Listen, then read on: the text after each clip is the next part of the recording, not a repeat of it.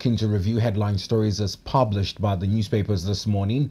Joining us to also expand the coverage is an economist and a public affairs analyst, Mr. Defolarin Olamileko. Good morning to you, sir. Good morning to you. Good morning to you. Good morning to you. Now, without further ado, we'll pick up our first set of papers, and it's a quartet of papers, all of which focus on the federal government's initiatives in terms of rescuing the current food security situation. Yesterday on the show, we did discuss President Bola Tinubu's advanced plans to stabilize the economy with the injection of over 2 trillion naira in the next 6 months, and particularly its 500 billion naira earmarked for the Agric and Food Security Initiative. Now, this morning, leading that discussion of 4 newspapers, the first 2 of which we'd see are the Daily Independent and the Nigerian Tribune, on both of whom have the lead stories concerning a 150-day window for free importation with a removal of import duty on food commodities. Now, let's pick the papers up together as we look at this development. On the Daily Independent, you'd find the lead story beneath the masthead. FG rolls out measures to crush high food prices, suspends taxes on importation of food commodities, to import 250,000 metric tons of wheat, 250,000 metric tons of maize. Now, similarly, on the frontline burner is the lead story on the Nigerian Tribune. FG Malls, 150-day duty-free import window for food commodities. Now, straplines beneath this lead story read, set to import 500,000 metric tons of maize, wheat, others to tackle inflation. May suspend duties, taxes for importation through land sea borders, says Nasima. Hails federal government's decision. Details in public space, not yet formalized, says the presidency.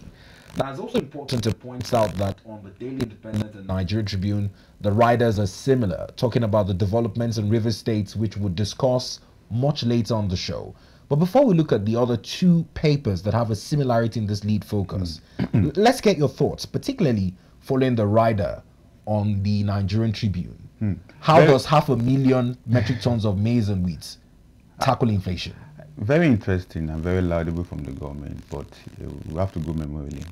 This is not the first time the federal government of Nigeria will be engaging in food importation, although not them particularly importing the food. It will have to be cleared, and it's not the government that is importing food. The government is giving opportunity for food importers to take advantage and import food. And this is not the first time we'll be having this kind of activities being engaged, particularly allowing import duties or import duties particularly and tariff to be excluded from the importation of this set of food. 150 days, quite laudable. But the government need to learn from the past and previous governments. When they initiate this kind of policy, how did they fare? And seriously, from all empirical analysis, from all empirical results they have had, it has never reduced food prices.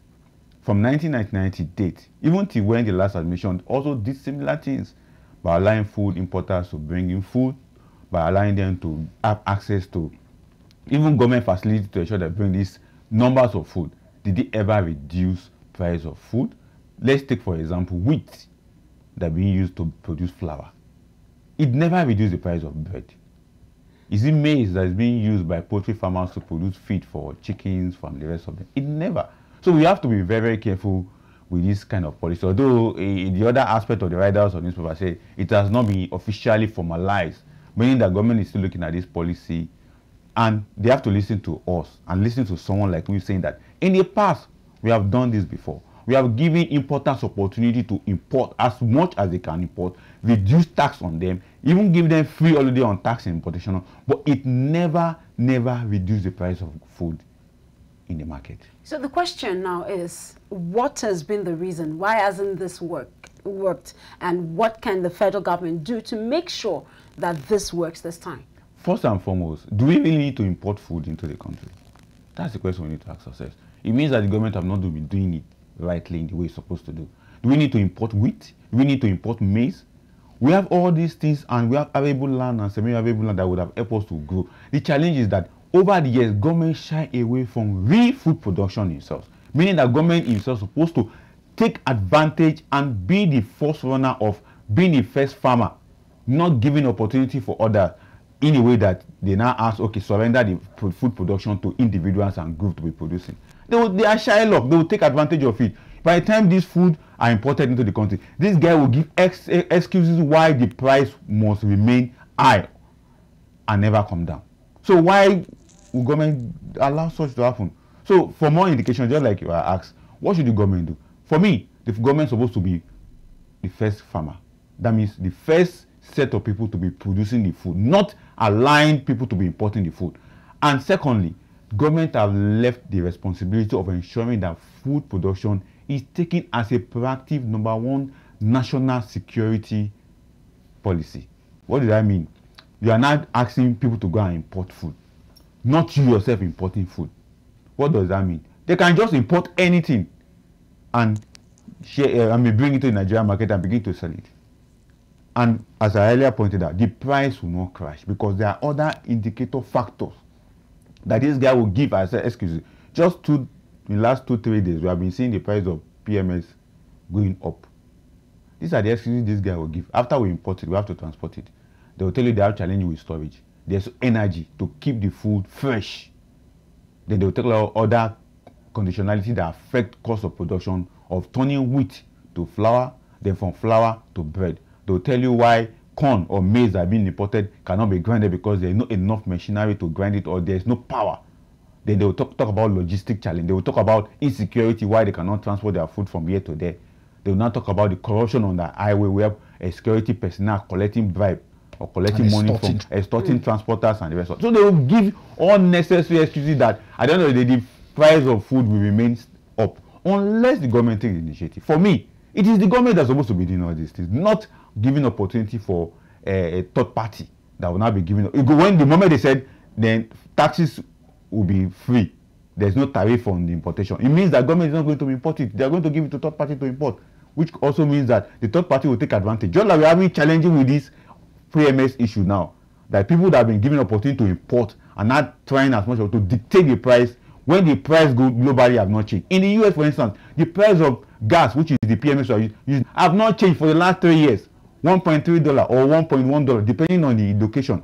But here in Nigeria, within 1 year, price of PMS have changed more than 6 times. Now, you're saying that the government should be the one taking, spearheading this initiative, exactly, and not giving it to the private sector at to all, run. At all. The question that is coming to mind is, where does the private-public partnership come to play, especially when we're looking to not just importing what we're going to use at the moment, but importing or having enough for our people and having enough to export? Do you think the government can do this alone? They can do it. The only thing is that they shy away from it. You know, in our own climate in Sub-Saharan Africa, we have subjected government to just be a regulator of the economy. Meanwhile, in developed clients, government is not just a regulator. Government is an actor in an economy. It participates more than 70% in what happens. That's why in the US and the UK, price of food doesn't just skyrocket anyhow. Even though the government gives, what they call subsidy to farmers and the rest of them, they also ensure that those subsidy translate to better economy for the people. Food storage is a big problem in Nigeria, whereby even though government have silos across the country, but how much of food are in those silos? Most times we only have maize in those silos. What about rice? What about flour? Flour. What about other commodity of food that we can take? The only time you see government saying they're going to their silos to go and remove food, they only remove maize. They only remove millet. What about other food items? So when I say government is supposed to be #1 actor and not just regulator, in the sense that the farm input will have been distributing wastefully. If government that is managing it with the right managers of those farms, it will be more better. We share fertilizer, we share farm instruments, we train the people. At the end of the day, we are still having challenge that the food prices are not coming down.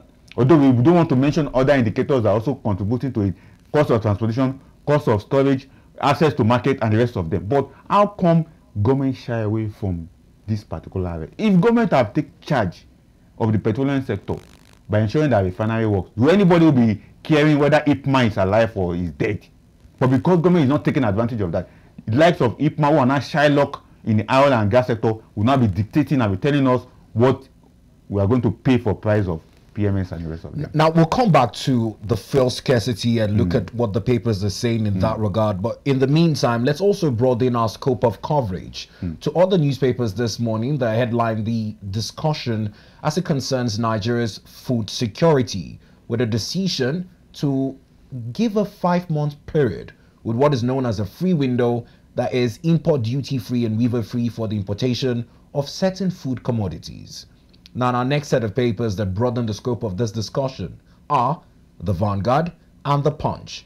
On the front page of the Vanguard, it also accompanies with the lead story and infographics depicting some of the food items that will come into question. On the Vanguard this morning, beneath the masthead, you'd find the story.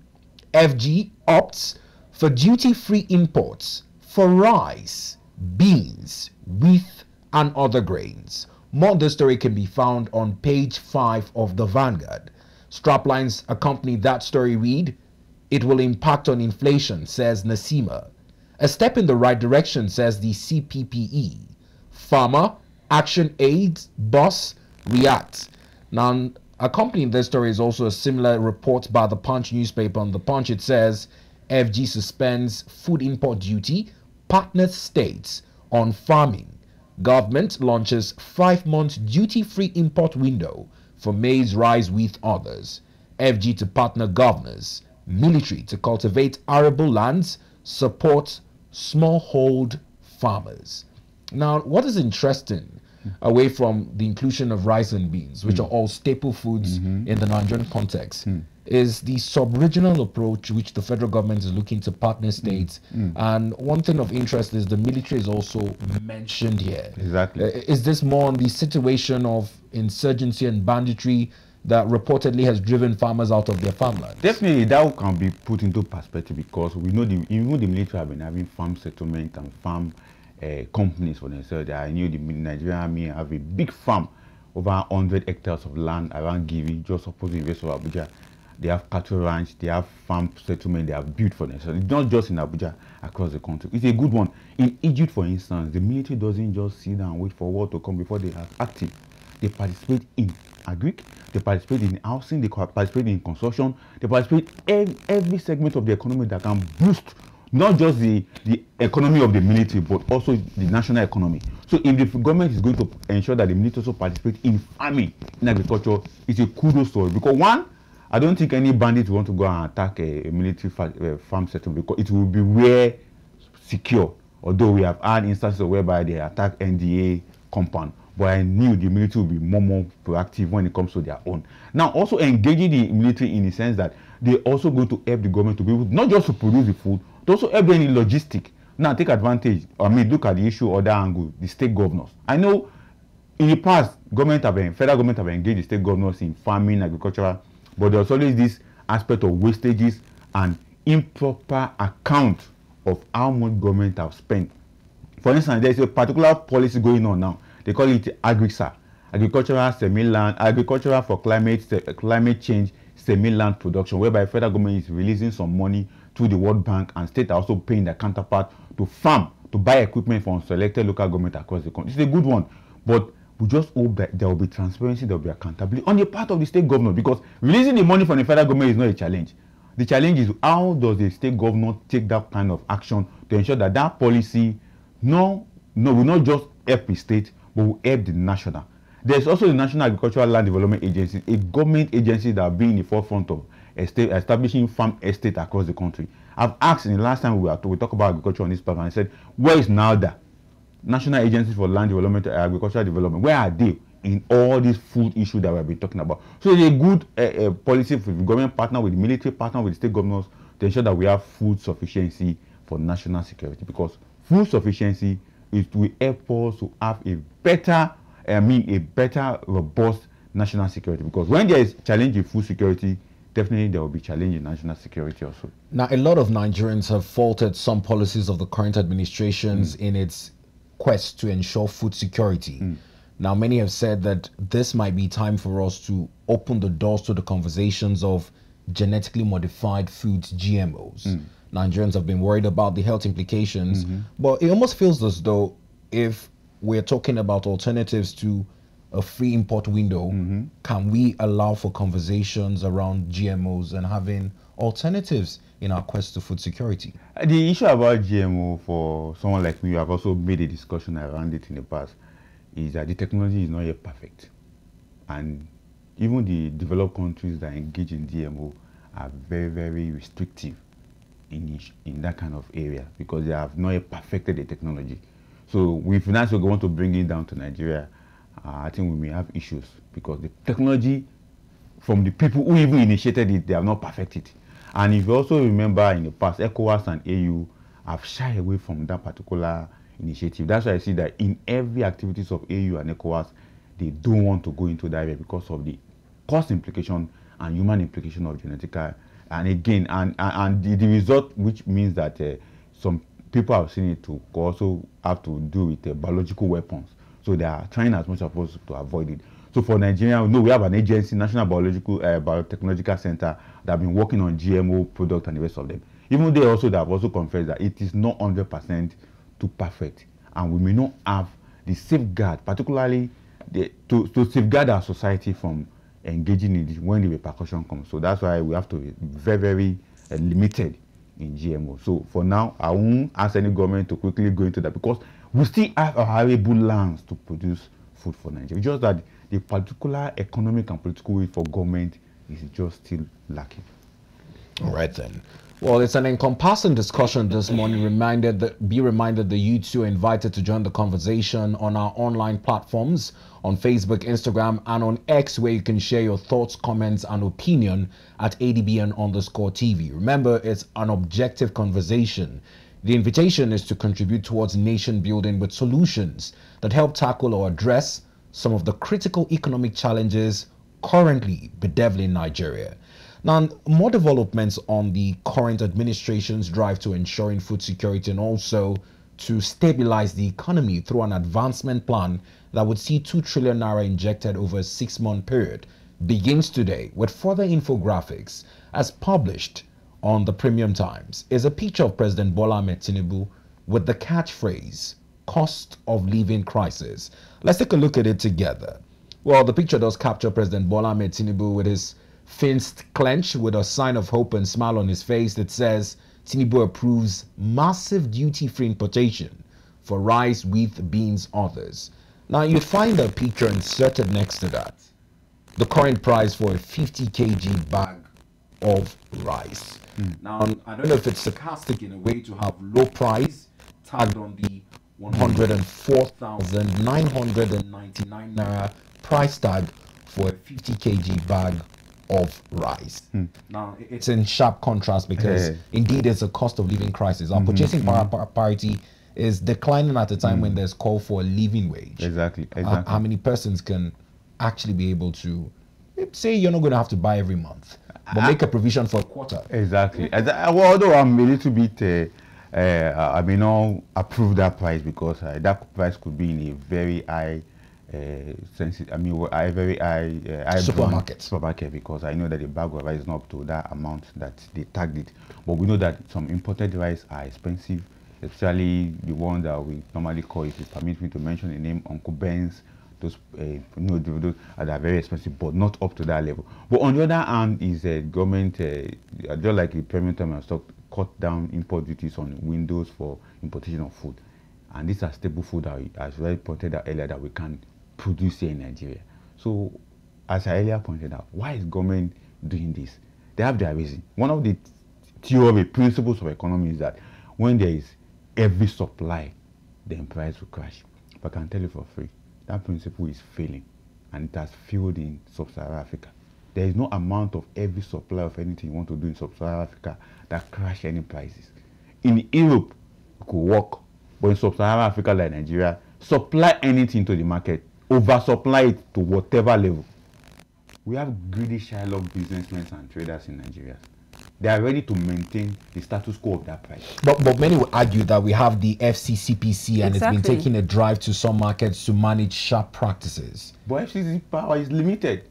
I said it on this platform. There were, in 2018, 2019, when that Nigerian Consumer Protection Board was changed to FCCPC, there were about 3 clauses is this subsection section 29 of that particular law that wanted to empower FCCPC not just to be following supermarket up and down, but to go to the manufacturer and ensure that they have a regulated price.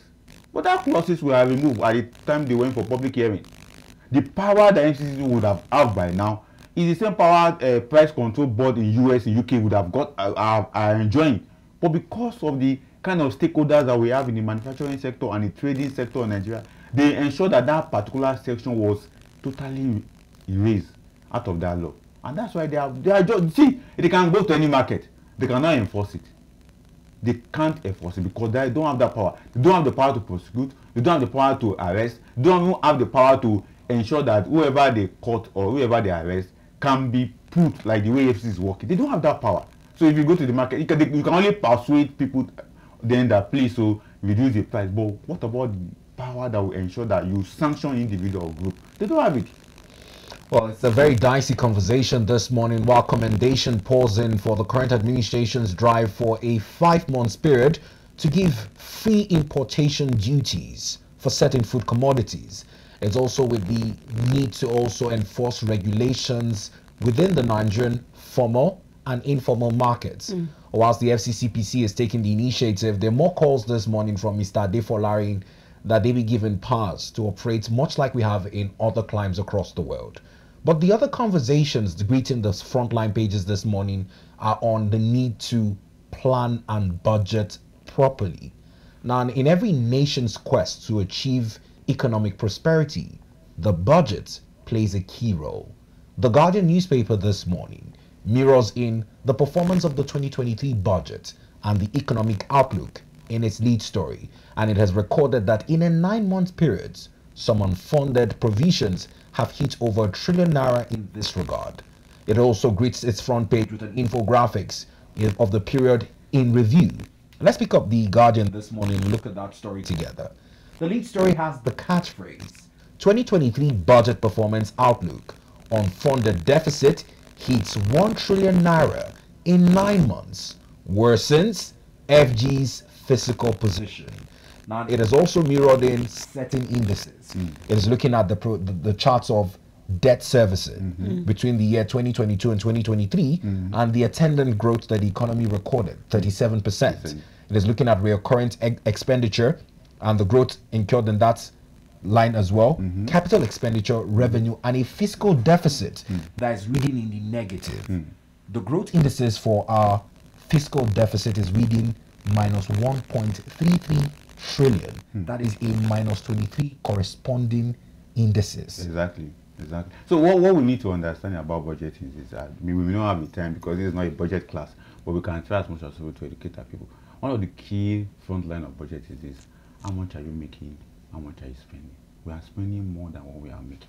That's a summary of what the Guardian newspaper said. Now, we are spending more than what we are making. So what are we spending on? And we are not making that money. We are spending on loan, debt.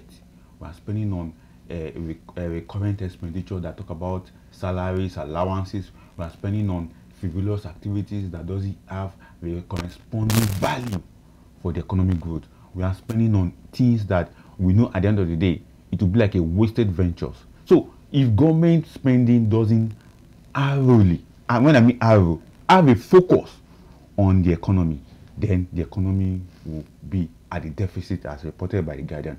But on the other side, where are we making money from? It is just two things, the oil and the tax. What are other things that government can make money from apart from oil and tax? Government doesn't have any investment. All the 64 government-owned enterprise, how much are they bringing on the table? When we say even they are even commercialized, what are they commercialized on? What are the products? You know, when I was talking about government taking the forefront of farming, see, farming will give Nigerian government trillions upon trillions upon trillions if they are the one at the forefront. But they are not looking at it. They are still looking at it from the perspective that we will remain the policy maker, we will just remain the regulator, we will bring out fertilizer, we distribute it, we bring out farm tools, we distribute it. Meanwhile, you have the opportunity to take advantage of being the forefront farmer yourself. Nothing stops government, for Nigerian government, from having a farm company to produce wheat, maize, corn and the rest of them. Instead of giving these individuals that will come and import what? And then these few people will give you the excuses why their price will not come down because you have not done the necessary. Now, other aspect of this budget is when government is spending, do they spend on energy?